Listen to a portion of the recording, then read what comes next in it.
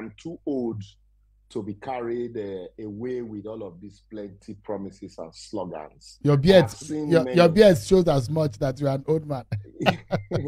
I have seen many since 1999. In 1999, we said Obasanjo is coming with experience, you know, a retired military man who has gone to prison. He's seen suffering.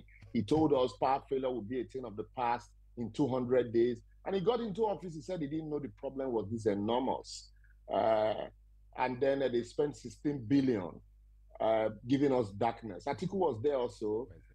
They succeeded in selling almost all their national asset from Nigerian Airways, Delta Steel Company, Ajakuta Steel Company, you know, what do you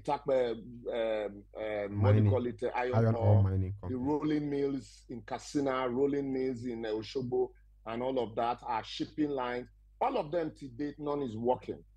And so also, quickly, that government at the end of the day came, did theirs and left.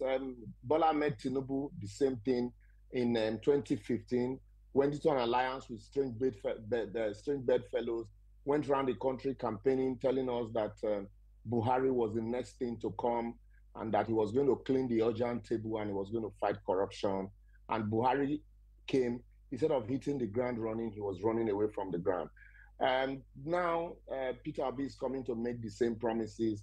He would turn Nigeria from consumption to production. For me, I look at the indices. Where has he done it before? He has never done it anywhere. And even in Anambra, he didn't do it. Even when he was globetrotting with Jonathan, he didn't do it.